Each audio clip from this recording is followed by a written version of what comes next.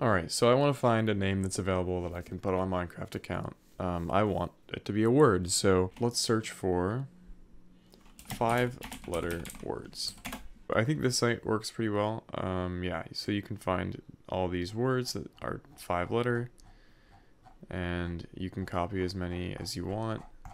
And I think what I'll do is I'll just scroll all the way down, hold shift, and then click, and then Control C, and then into Notepad++, Control V. So it's important that you have like Notepad++ or something like it. If you use regular Notepad, I don't think it has the same capabilities as Notepad++, so I'll leave a link to that in the description. It's really easy to install. So what I'm going to do is Control F and go to replace, and just replace space. You're going to do backslash, not forward slash, backslash N, and change this thing to extended, the search mode down here, to extended, and then replace all. It'll take a second. There's like 8,000 words in here. Okay, so we have our list, right? And I could just go and like copy them and search them into NameMC and see if they're available. But that's going to take me forever, so it's faster to Control F, and well, I'm already in here, but we're going to replace caret, so Shift 6 with this link. I have it right here. Cool. I'll put that in the description so you can copy it, and go to regular expression and replace all. Alright, so now you have your list of words. Let's say I'm going to just scroll down, and I'm going to copy like a bunch of them, and then I'll go here and I'm going to make this bigger, and I have this cool Chrome extension that allows you to open multiple links at once. So I'm going to copy this whole list of them in here, and I'll have a link to this Chrome extension in the description, and then you can just open them all. You might want to do less than I just did, because this is going to freeze my PC. In fact, I may have done like way too many. I try to do under 100 of them. Okay, you can see them loading up here.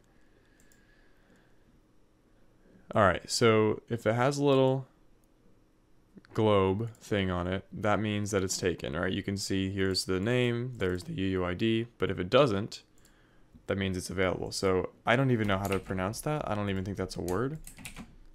Well, it's got to be a word, but yeah, as you can see, it's available. Obviously, who would want that as their name? Okay, so like, let's say I want the name Iliel, and it looks like it's available. Sometimes you'll find these, like some of them are pretty good names, and then you'll see, okay, like Inner is probably not available. Like, yeah, you see it'll be available in 8 hours.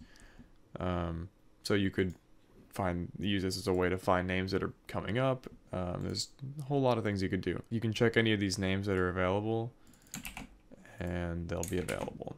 So you can really do this with anything. You could type out a list of words in here that you want, and check it once a week to see if any of them become available.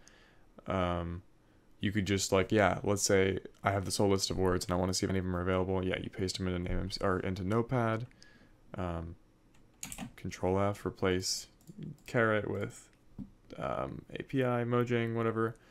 And you got to make sure it's on a regular expression when you do that. That's really important.